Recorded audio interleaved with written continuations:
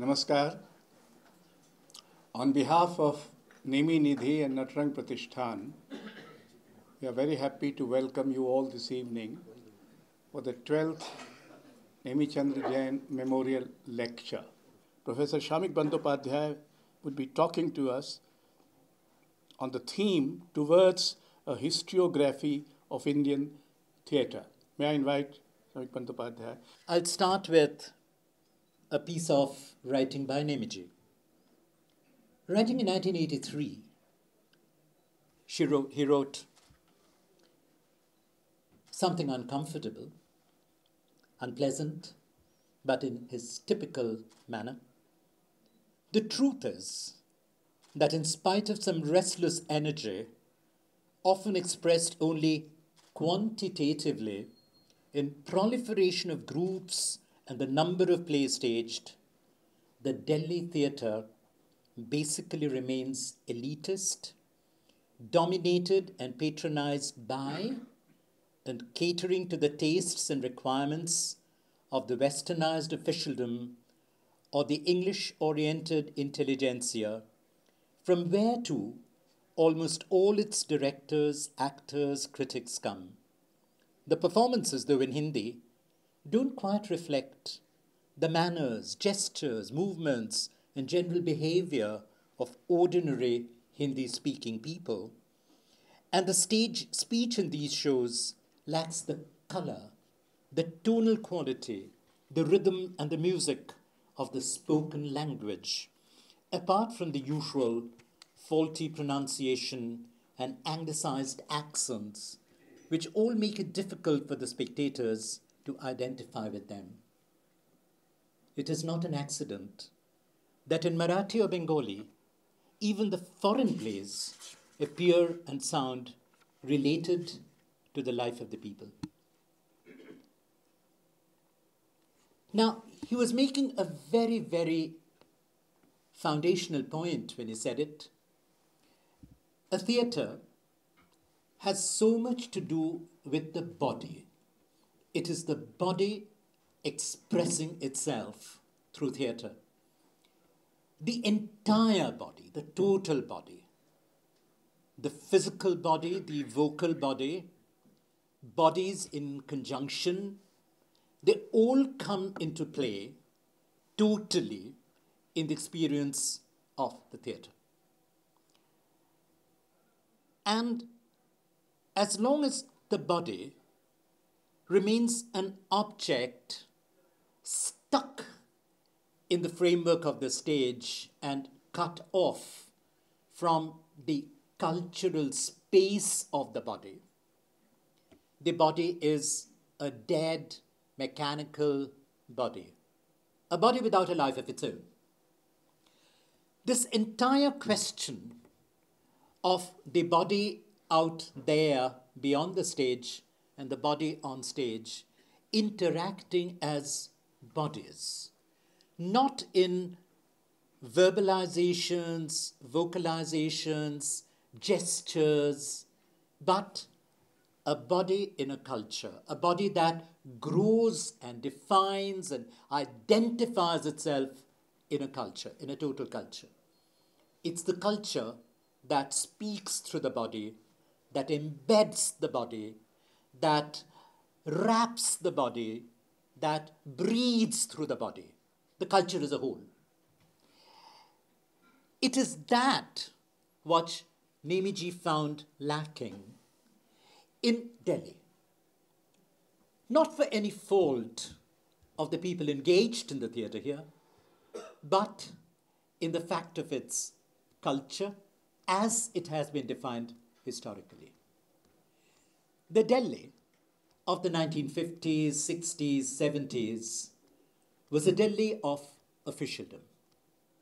The Western model of theatre as theatre per se for the whole of the country. Nobody had given it much thought. Why, where, when? Not taking into account the fact, the reality, the historical reality, that in the long tradition of performance in India, there had never been this clear distinction between music, dance, theatre, other marginal, different kinds of performances. A wide range of performances. Some of them couldn't be put into a strict category of theatre or music or dance.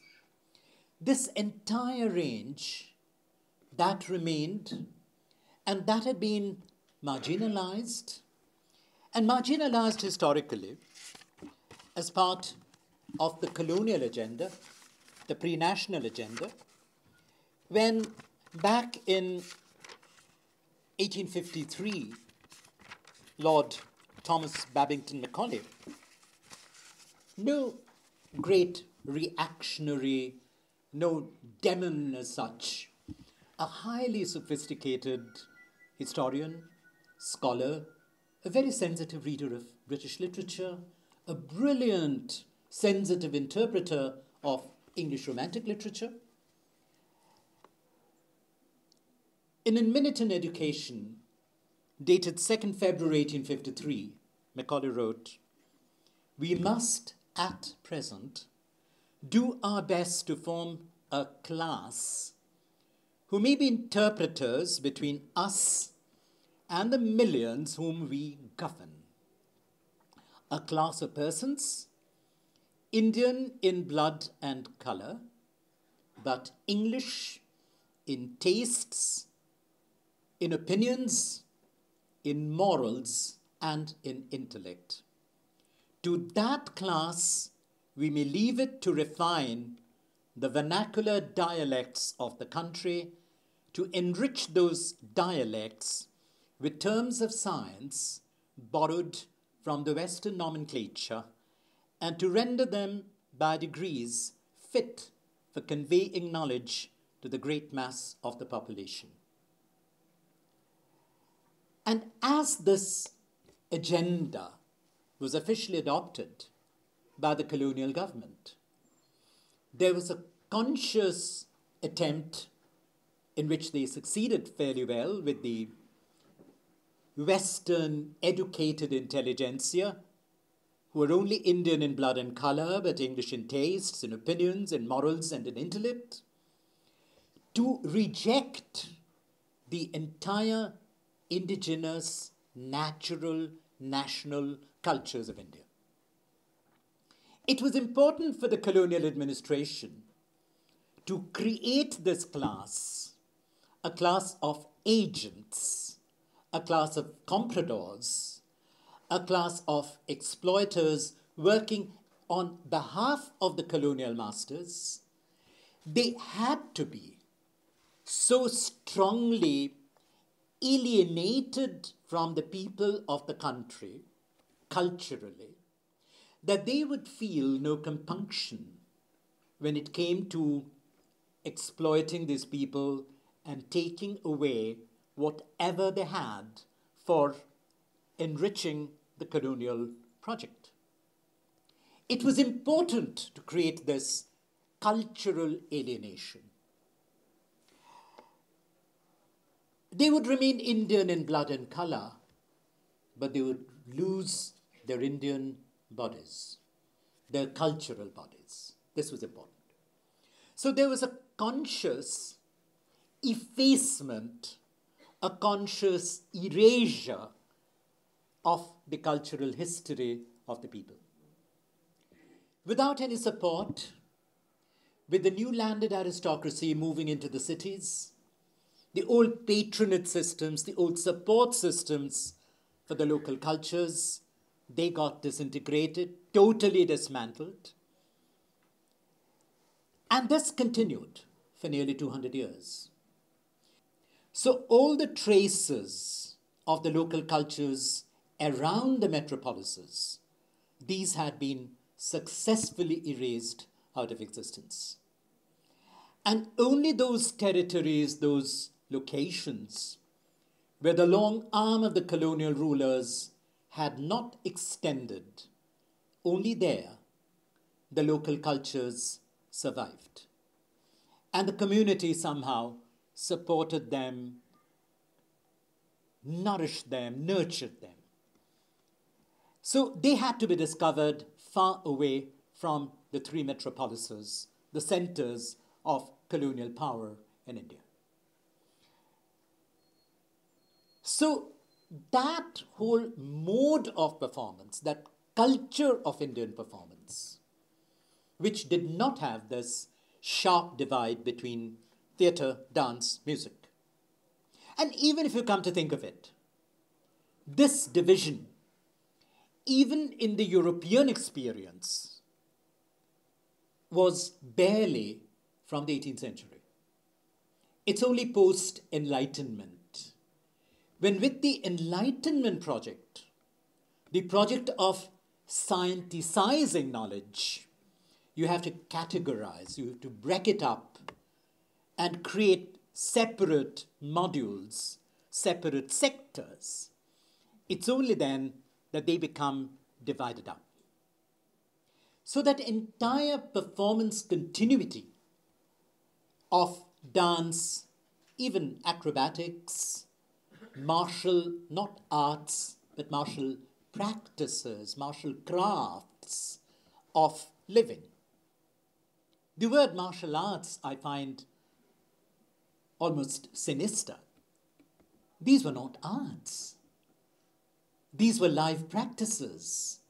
And we safely categorize them when we come into this grids of the Enlightenment brand, of the Enlightenment protocol. They become martial arts to be studied in isolation and studied for its techniques alone.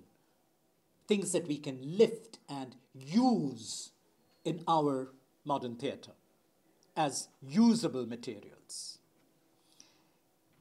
So this whole history was lost to us as we concentrated on a strange phenomenon called theatre.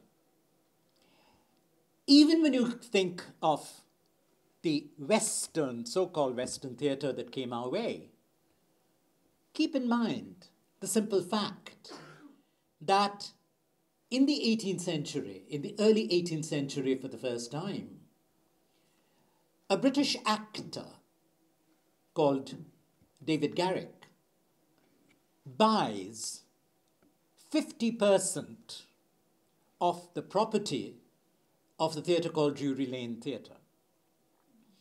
And the whole institution of the actor-manager comes into being. And with the institutionalization of the actor-manager, you have the beginning of stardom. The star who stands above and beyond the performance. The star reinvents himself as a commodity, as an investment. The actor is not playing. The actor is performing as a commodity. He has invested his actorial skill and his reputation, his standing as an actor, his popularity as an actor, and that is what he plays with, not with the performance. As we start entering this scenario in the 60s, as we started entering it, it was an extremely problematic situation. The local cultures were coming into their own slowly and defining themselves, rejecting some of the colonial baggage, but holding on to a lot of that continuously. New theatres were coming into being, but new theatres still truncated, controlled, checked at various levels. And the one complaint that has been almost universal in all the metropolises in India since the 60s has been, we don't have a proper audience. Who supports us? The state should be supporting us more and then we can survive. We never have really enthusiastic audiences, large audiences coming our way. That has been the perennial problem. Now, one of the serious problems that the metropolitan theatres face, particularly in Bengal and in other parts, not so much in Bombay. Bombay was an exception. I'll get into that story briefly. Theatre didn't travel so much. Theatre got stuck. And by the 1930s, late 1920s and 1930s, in Bengal and in several other places, we had the revolving disc on the theatre. We had gimmickry with lighting. And the more these came into play, traveling became impossible. You couldn't travel because you didn't have the technology to travel. So they got stuck in the theatres. And in the process, they lost out. In Bengal, there was another problem. In the 1920s and 1930s, periods of terrorist insurgency in different parts of Bengal. So it was difficult for theatre companies to travel from Calcutta to any of the districts. This is a theatre which doesn't fall into the pattern into which we were growing, which we were accepting as our models. But this remained there. I'm trying to open up a discourse where if we could go back to these theatres, study them with reverence, with respect, spend some time there, not workshopping for a week or 15 days and pick up something. Somehow, even the activists, even those who try to question and critique the colonial package, the colonial history, and try to reconstruct a history, build a new history, and a new historiography, write a new history for Indian theatre. Even they trip up at one point and fall into the trap, where even an Indian theatre worker trying to get out of the colonial bindings falls into the same trap and would like to pick up some of the martial arts or techniques and practices and use them. And in a way, at one point, and with that I close, isn't the state carrying out, following out still Macaulay's agenda in a way, creating, just change a few words here and there. The state still wants a class of persons, Indian in blood and color, but instead of the word English, bring in the word global, in tastes, in opinions, in morals, and in intellect. And to that class of globalized Indians, still Indians in blood and color, we may leave it to reform the vernacular dialects of the country, those local cultures, styles, they're just dialects, local, regional dialects of the country, to enrich those dialects with terms of science.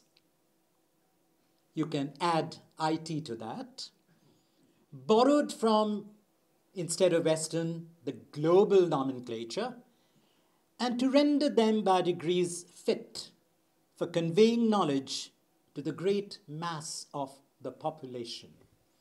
So the state, the great mass of the population, they remain as distant as ever, each from the other, and in between this different kind of culture, a culture without a body that we create and nurture and support. So the Macaulay agenda continues. So I'm trying, in my humble way and in a kind of scratching, scampering kind of manner, not in a very well organized manner, not in an academic manner as such, to go back into a lot of the literature, in my case, the one language, the one culture that I know, the Bangla culture. I write in both the languages, Bangla and English. I write more in Bangla. I speak more in Bangla. And so I take pride in that, my place in that culture, my location in that culture. So I'm trying to read up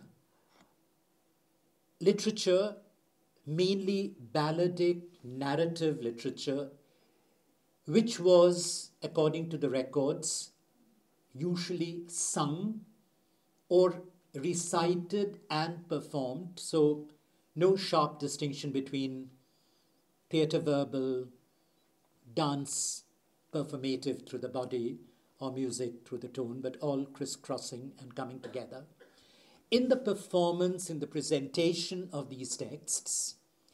And what are these texts about? These are mostly about local deities constructed by the common people.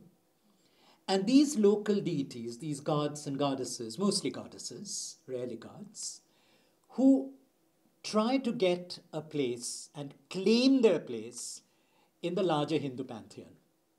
And how they fight for that. How they twist and turn and persecute the merchants, the traders, the Brahmins, the priests, to get their place in the pantheon. And the people are with them because they are goddesses created, projected, produced by the people. The goddess that gives them protection from snakebite, the goddess who gives them protection from cholera and smallpox. So there are their gods and goddesses, and their gods and goddesses fighting against the gods and goddesses of the upper castes, the powerful, the wealthy, the affluent. So as they tell these stories, and these are not plain narratives, these are narratives that are shared in a performative space through singing, dancing, music, performance, standing up and performing pieces, all that.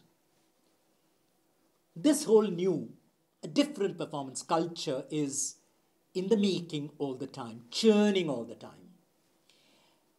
And interestingly enough, these are part of an oral tradition which came to be written in pothis, palm leaf manuscripts, as late as the 16th, 17th centuries for the first time. Till then, they were just orally circulating. And as late as 1911, when the Calcutta University for the first time opened a department for modern Indian languages, that there was a concerted effort, an organized effort to gather these pothis from different personal collections or temples or wherever they were, bring them to the university, to the academy, and collate them, study them, and produce authoritative, authorized texts with annotations, explanations. The language had changed. So it is not really an enormous body of literature as such. And I think if I get my 2 years or 3 years, I can read all of that up, the entire body of work, and try to bring out from there the traces of old performance, because they are describing their entire way of life, everything that happens in their life, and in the dealings with these deities that they are projecting and creating. And through that, if I can tease out a pre-colonial history of that seamless continuity of performance that embraces theatre, music, dance, martial arts, jugglery, rituals, all kinds of practices, a total performance, and maybe the vision of total theatre that Nemiji and I and several others of us addressed for the first time back in 1966. My mind goes back to those days, to Nemiji, and once again, I'd have loved to talk all these things over with Nemiji. Thank you.